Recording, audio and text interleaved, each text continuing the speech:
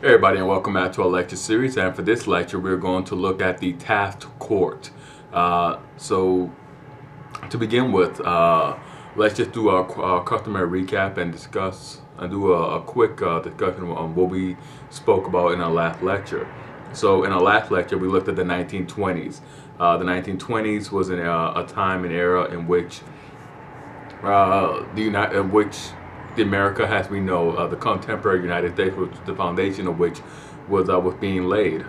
We looked at prohibition, how it was really the last real thrust from the progressive movement to be finally passed. The 19th Amendment outlawing the manufacture, sale, or consumption of alcoholic beverages. With the exception of Roman Catholics, of course. Catholics were allowed to still drink wine, of course, only during communion. But prohibition itself sort of backfired. It did not have the moral or the social impact that those who campaigned for it had hoped. Prohibition led to, one, a casual disregard for laws, particularly federal law. Prohibition also led to a marked increase in organized crime. Figures such as Al Capone became nationally notorious for their exploits. Capone for his ruthless takeover of the Chicago prohibition trade in illegal alcohol. And prohibition also allowed for many members of the immigrant communities, many members who have been condemned to the lower echelons of society, to make it to fully become members of the American middle class and to be accepted into that middle class.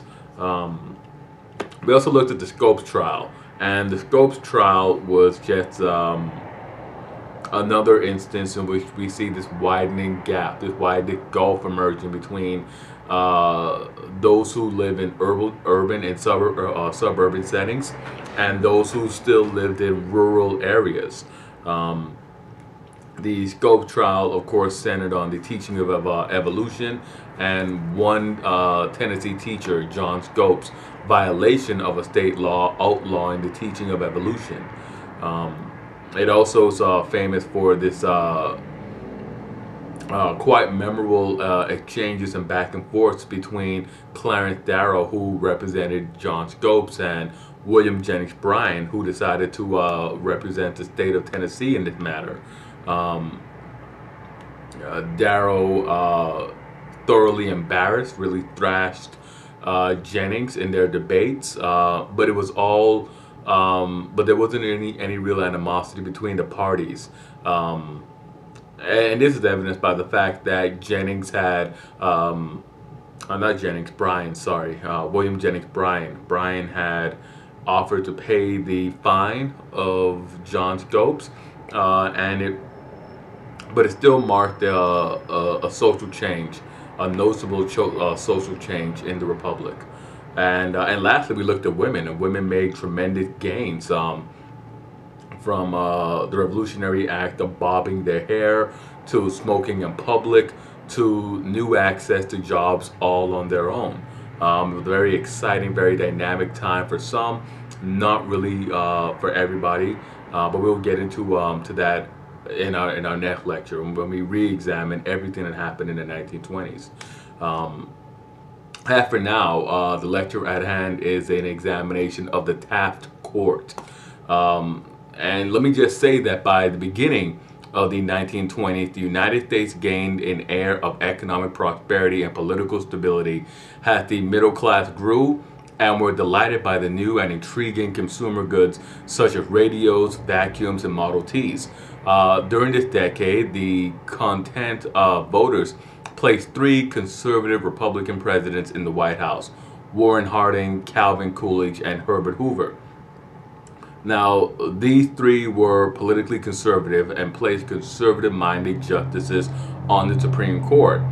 Between them, they named 8 justices to the Supreme Court, all of whom were Republican.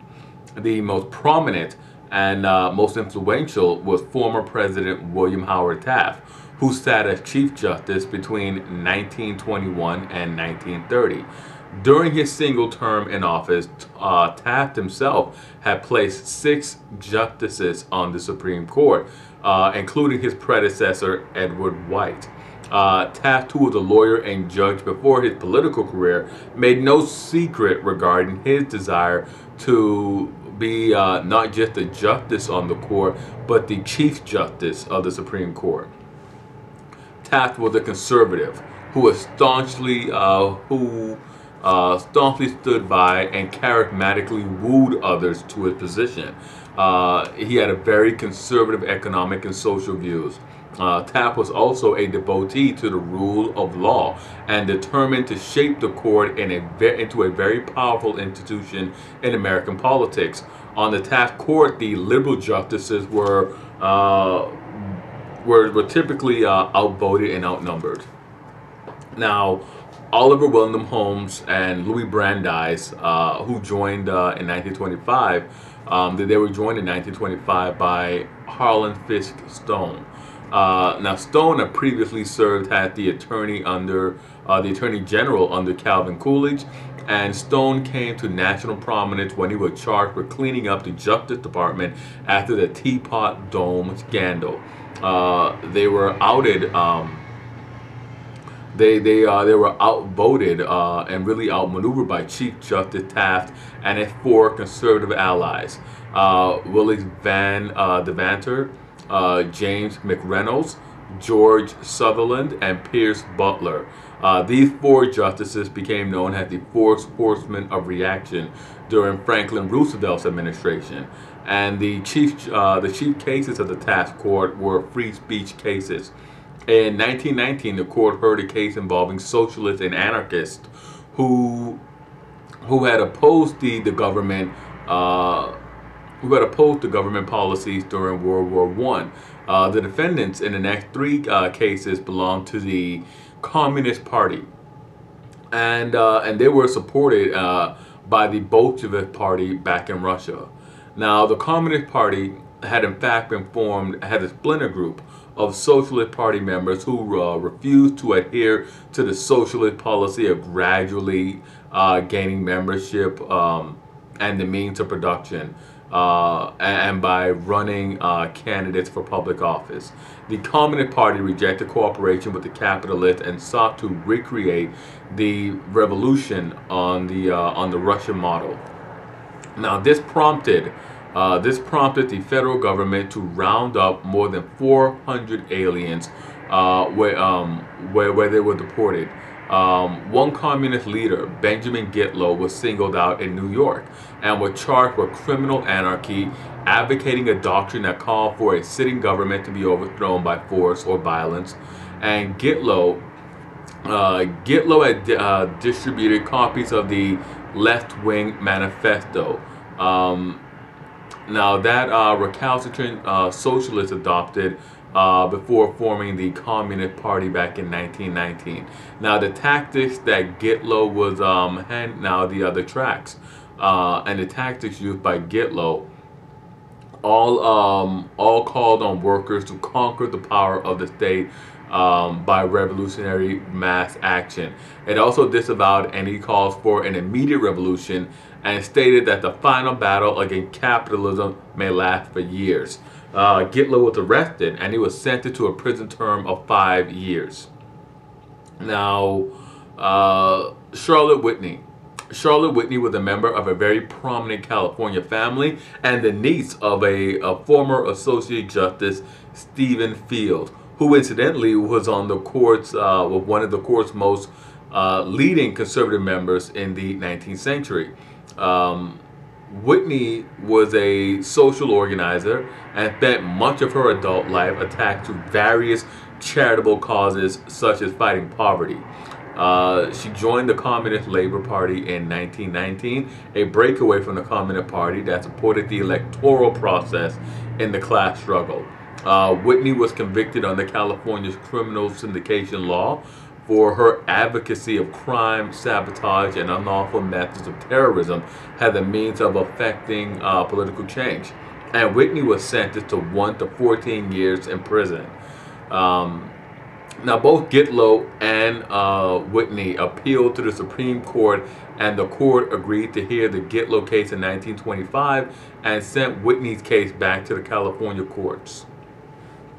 Now, an interesting feature in both cases is that the defense lawyers did not base their appeals on the free speech clause of the First Amendment. That provision only applied to acts of Congress, and both Gitlow and Whitney had been convicted of violating state laws. In 1833, the Supreme Court had ruled that the provisions of the Bill of Rights did not apply to the states, and this decision was made in Barron v. Baltimore. Now, Gitlow's lawyers argued that the state had deprived him of its right to liberty, had defined under the Due Process Clause of the 14th Amendment. The opinion had earlier struck down laws that violated the right to make contracts under the Liberty Clause. In a 7-2 decision, the justices upheld the conviction. Associate Justice Edward Stanford wrote the majority opinion, in which Stanford conceded that the record showed no public effect from the publication of the manifesto, but argued that New York State's policing powers to protect the public from revolutionary speech alone, without any effect from its utterance, was now punishable. To quote Stanford, a single revolutionary spark may kindle a fire that, smoldering for a time, may burst into a sweeping and destructive conflagration. Stanford, in his opinion, continued, freedom of speech and of the press, which are protected from abridgment by Congress, are among the fundamental personal rights and liberties protected by the Due Process Clause of the 14th Amendment against impairment by the states. With this sentence, the court began the process of incorporating the Bill of Rights into the 14th Amendment. The earlier case of Barron v. Baltimore established a limit on enforcement of the Bill of Rights, limiting it to the federal government and leaving the states free to restrict the rights of citizens that they saw fit with impunity. What the Gitlow case initiated was a reversal of that, beginning a trend towards its near complete reversal. Now, the Supreme Court now holds that almost every provision of the Bill of Rights applies to both federal and state law. The advocates of incorporation, it only made sense to have the state and federal government be held accountable to the same standard, while detractors state that it is an unwanted and unmerited intrusion by the federal government into the affairs of the states.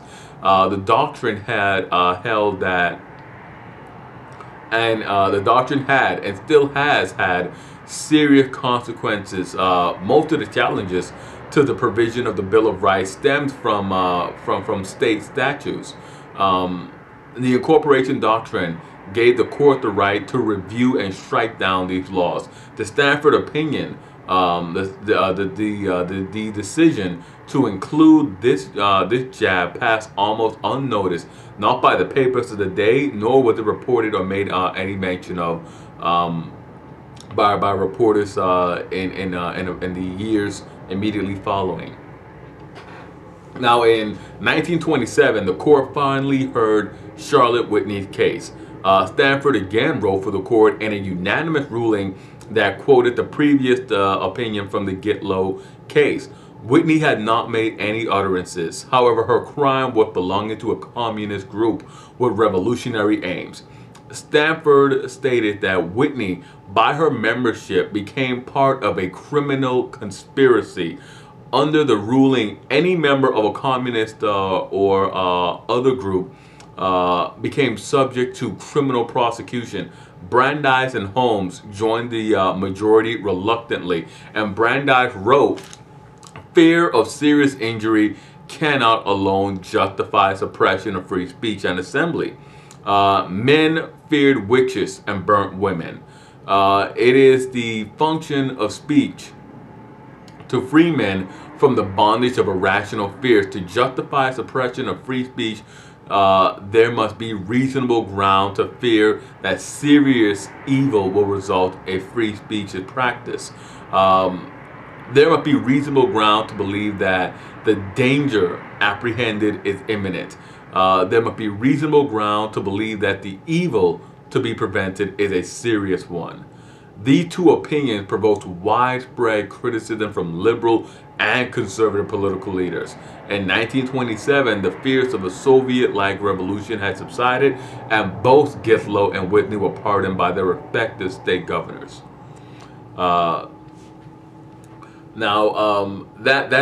Those two cases were among the more prominent, but by no means were they the only major cases to be heard or tried during the Taft case. Other cases, in particular, three other cases: the case of Mayer v. Nebraska, Adkins v. Children's Hospital, and Pierce versus Society of Sisters, which we had already looked at earlier in our examination of the 1920s. In the case of Adkins v. Children's Hospital, a case came before the court in 1923. Now, Congress had created and passed law for the District of Columbia and had created a wage board to set a minimum wage of $71.50 a month for women. Now, the board based its price on food, housing, clothing, and other pricing in the District of Columbia. These findings and figures were challenged by Children's Hospital, who filed a suit against Jesse Adkins, who chaired the wage board. The hospital argued that the minimum wage laws were not designed to protect the health of the women. Now, the court held that the minimum wage laws were not designed to protect the health of workers, like the maximum hours law in the Mueller case. Felix Frankfurter was hired to defend the wage board. He was a Harvard law professor, and Frankfurter's argument was dismissed as interesting but only mildly persuasive by Associate Justice George Sutherland. Frankfurter's argument was rejected in a 5-3 decision that saw the conservative justices champion the liberty of contract doctrine. Now, Sutherland also cited the 19th Amendment, in which he stated had brought the difference between the sexes almost to the vanishing point. Sutherland's opinion was so reactionary that Chief Justice Taft dissented and argued that there was no distinction between minimum wage laws and maximum hour laws, since both were essentially restrictions on contract. This case was followed by Mayer v. Nebraska. And Mayer v. Nebraska was a challenge to a Nebraska state law that prohibited the teaching of students below the 9th grade in any other language other than English for public or private schools. The Nebraska state legislature had passed the law in 1919 in a fit of wartime hostility against ethnic Germans. Now, a teacher named Robert Mayer was convicted and fined for assigning a book of Bible stories that was written in German to a student in a Lutheran school. The Nebraska State Supreme Court agreed with the legislature that it was baneful to allow foreigners to rear and educate their children in their foreign language. The Supreme Court disagreed with and Associate Justice McReynolds wrote the majority opinion in which he cited the Lochner and the Atkins decision to support his position that the liberty protected by the 14th Amendment applied not only to contracts but also to acquire useful knowledge and also to bring up children. The Nebraska law was struck down has violated the due process clause of the 14th Amendment. And as we had already seen in the case of Pierce versus Society of Sisters, the Oregon State Legislature had passed a law that required parents to send their children to public schools. The law was the result of the newly revived Ku Klux Klan, and was aimed at the local Catholic schools. The resurgent Klan became a major political force throughout the Republic in the 1920s. The Oregon State Governor, Walter Pierce, he did not support the Klan, and he ordered the Attorney General not to defend the law. The Oregon Supreme Court struck it down as infringing upon the liberty of parents to direct their children's education. The Oregon legislature really, no one really in Oregon really cared to challenge that. But Oregon did appeal the decision to the Supreme Court, which upheld the Oregon State Supreme Court ruling. And it's really unfortunate for Pierce. Pierce did not like the law. He did all he could to help suppress the law, to help get it struck down. Kind of unfortunate that his name, because he was the governor, gets attached to it. Gets attached to this case. Now, when the Supreme Court struck down this ruling, it was again Justice McReynolds who wrote for a unanimous court in Pierce v. Society of Sisters, which relied on his own opinion in the Myers case. Now, the Taft Court's decision in Whitney, Gitlow, and Adkins reflect the views of the conservative majority that dominated the court during these years. But the decisions in Mayer and Pierce can be called liberal for affirming the rights of the individual citizen against the powers of the state. There are also standouts because the court's most conservative member, Justice McReynolds, wrote the decisions in both those liberal cases. So it's the Taft Court was really just kind of interesting. But that'll do it. That'll wrap up our lecture on the Taft Court, on the Supreme Court during the 1920s. As always, hit like, subscribe, and comment. Let me know what you thought about these cases. Let me know what you thought about the Taft Court. And I'll see you guys next time for another lecture.